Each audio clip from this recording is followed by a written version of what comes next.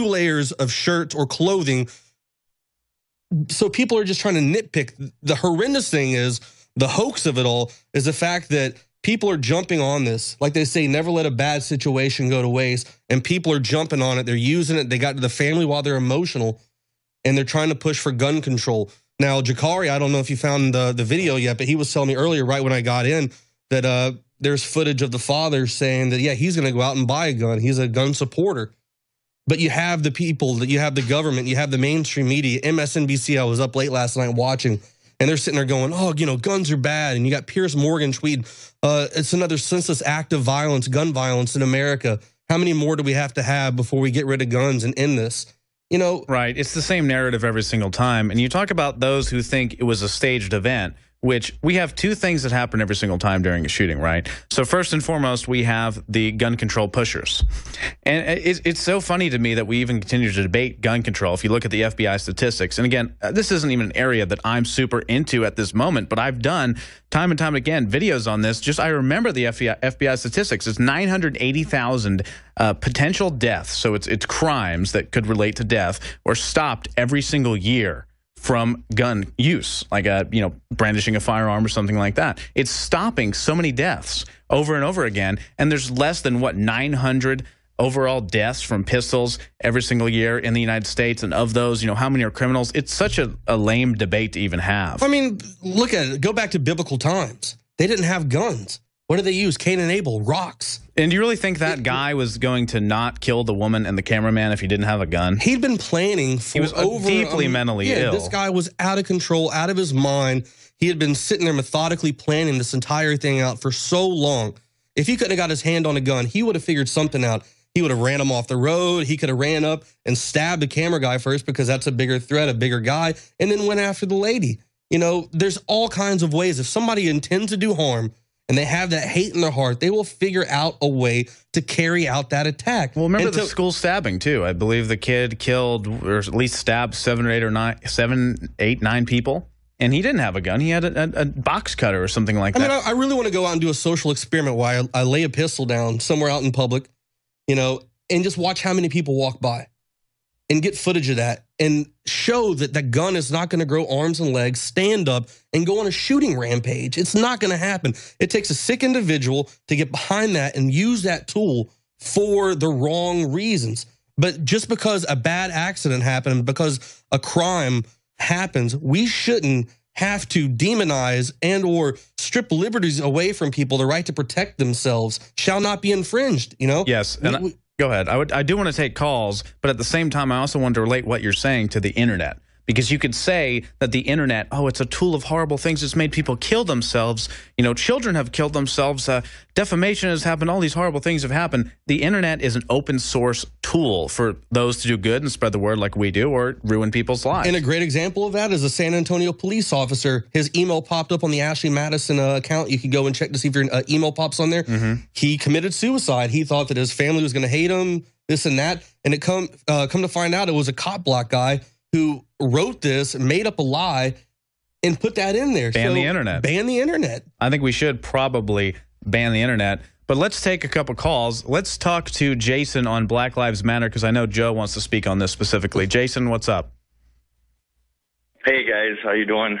Yeah, I was just, I guess I'm just frustrated that Black Lives Matter would have the audacity to go to a state fair where there's family, children, kids, trying to enjoy, a day to celebrate Minnesota, its culture, and all that stuff. And you're going to have these people protesting. And, they're not peaceful protesters either. They block people. They do stuff. It's artificial protest. They should go to the Capitol or a police department. They should, I just don't understand it. And I'm going to have to be in that mix. I don't know how far into it I'm going to be or, what's going to happen. But I mean, I'm sure verbally I'm going to be a little loud at them. Right. And Joe, I want your take on this, but my view on this is it's artificial form of protesting. Because if you really want to protest something, like March Against Monsanto is a real protest movement. They go to capitals, they get permits, they speak about facts, they speak about Roundup being linked to cancer by the World Health Organization. I've spoken at it. It's real. It's a real thing. And also at the same time, I support awesome black people, transgendered people like the ones earlier who were saying arrest Hillary Clinton. They're awesome. I don't care. You can be transgender, do whatever you want. I have no ill will to these people. But at the same time, if it's artificially inflated that, oh, you hate black people, you hate transgendered people. No, I don't. Not at all. You're going to go and block the highway and tell me that I'm a bad person for no reason other than me literally being white. That is the most racist thing you could possibly do. And you have firsthand experience with all this stuff. Yeah, see, there's a lot of people out there in the Black Lives Matter movement that I've met personally in Ferguson, great people, and they're there for pure reasons. But you have people like DeRay McKesson, the so-called head of Black Lives Matter, who uses racism to so-called defeat racism. He calls people out on their whiteness, and you know, I try to confront him a couple times, and I talk to him, and he's like, oh, just excuse your whiteness, get your whiteness away from me. That's extremely racist. How are you going to beat racism by being blatantly racist in his tweets all the time? All it does is stir up young people who are emotional, who have maybe had something happen in their lifetime, and they use that hate. And then you have the RevCom come in and they boost them up even more, the Revolutionary Communist Party. These guys show up to these events and they help stir the pot. And it takes something that could be pure and it turns into this hijacked protest that's really pointless, where the caller said people are showing up, they're harassing people. That takes away from what's really going on. And my advice to you right now, if you're going to go to this event tomorrow, sir, is to just be careful as to what you say in a sense, because they're all filming and you don't want to be that next guy that they try to post up everywhere and it completely They'll edit ruins. you. They'll make you look totally insane. The good news hold your ground, but just don't lose your cool or your temper. Yeah, they will try to egg you on. Right. But No, I don't want to do that. I mean, these people, they told them not to come to the Mall of America. What do? They come to the Mall of America. Wow, congratulations. You crashed a diner in some mall. You know, I mean, that's such an absurd form of protest. But the good news is all my black friends, and I would like to hear your take, Jason and Joe, all my black friends are legitimately concerned about real things and know that these Black Lives Matter people are just completely artificial. You're absolutely right. I mean, I got a friend that's going to pick me up in an hour to bring me to work. He's black. He listens to Alex Jones. He's all about freedom. There's no color barrier. But we're racist right now for mentioning that we have black friends. Jason, here's how they're winning, though. We have to make that differentiation. My friend's coming to pick me up. He's black. We wouldn't even have to talk about that. Purple penguin picking me up. I'm sorry. No, yes, obviously. But I'm saying we wouldn't have to make that distinction if they weren't forcing us to. Like, I wouldn't have to say my black friends know this is crazy. I would just say my friends know this is crazy, but they're making it about race, and that is their objective. That is the point. That's why they are beating us and succeeding in some ways. They're making it about race. They're claiming they're fighting racism, but all they're doing is bringing it down to the lowest common denominator of separation, which is racial divide. It's a total joke. Would you agree?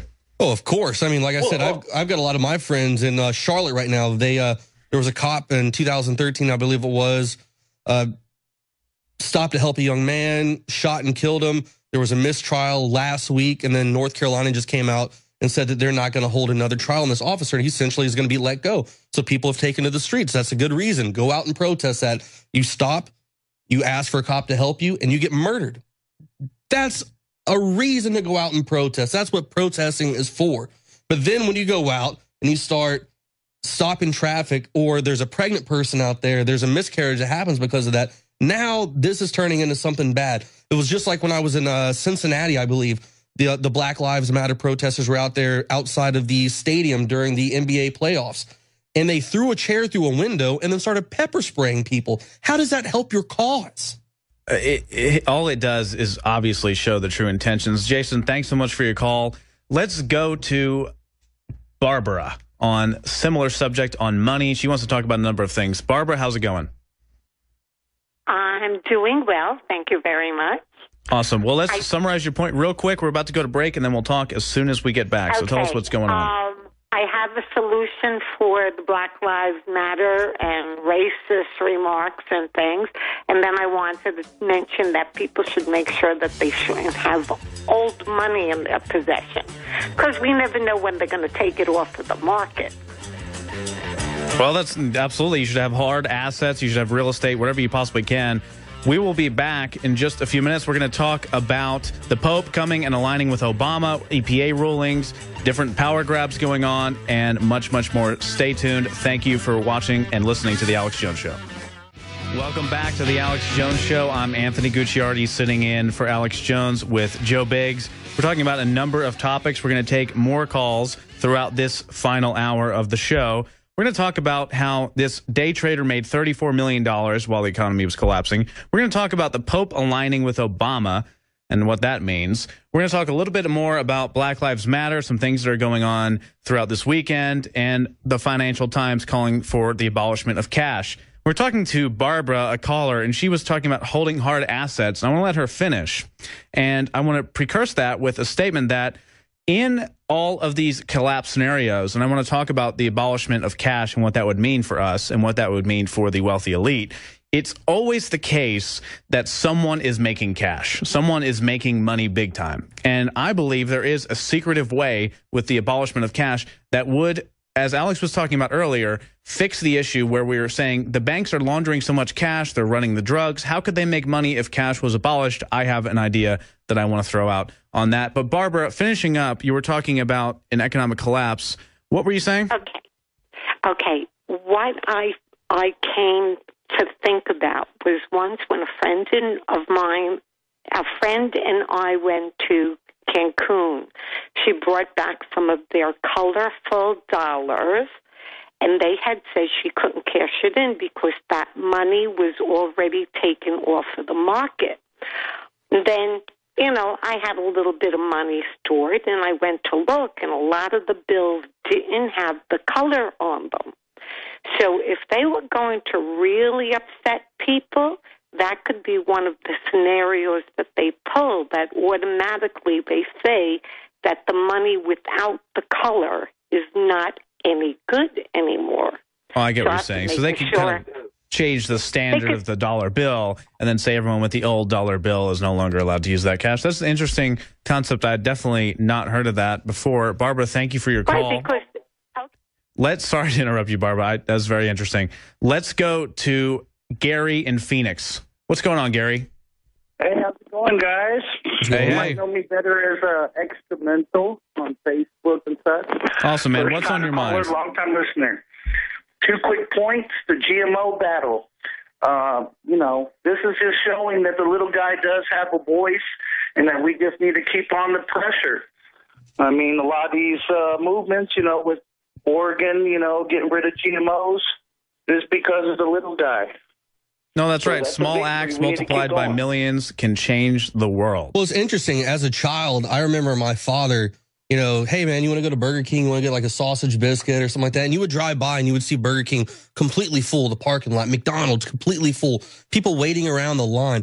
Now it looks like a ghost parking lot where there's nothing going on. That is the most amazing thing in the world. What was it, back during South by Southwest? I dressed up as Donald McRonald. Oh, yeah, we got kicked out of McDonald's together. And we talked to some people, and people were like, yeah, I eat here anyways, but I always feel like crap the next day, or I currently don't feel good right now, but I'm still going to go in anyways. That's what I don't understand. Why would you purposely hurt yourself? But the great thing is, though, is like you said, a lot of these people are standing up, a lot of these marches going on, people are standing up against GMO.